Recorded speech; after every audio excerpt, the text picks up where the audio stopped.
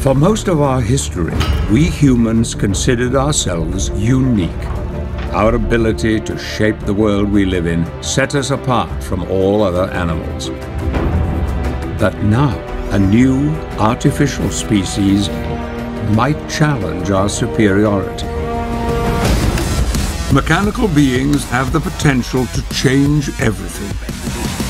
How we got them is a story of astonishing twists and amazing turns. It would take an ancient Greek legend and a chance conversation in the psychiatric hospital, a child sheltered from the excesses of her famous father, and a mission to Mars, a disaster at sea, and the cubist painter, to give us the machine that may turn out to be the most revolutionary technology ever conceived, the robot.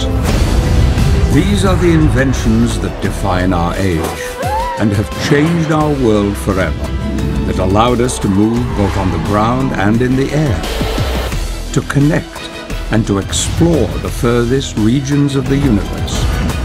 Each a moment of ingenuity, of wonder, of revolutions.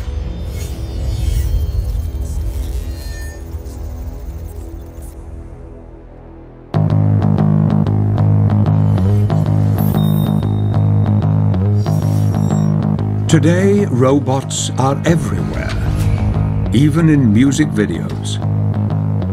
They build cars, electronics, anything you can think of. While some are built to entertain, all explore the limits of what a mechanical system can achieve. But the age of the robot is just beginning. Where we are with robots today is probably about where we were with computers in the 1950s.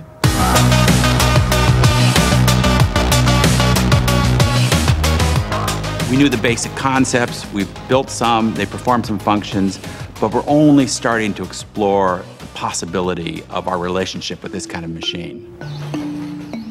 A new breed of robot is taking shape in laboratories all over the world.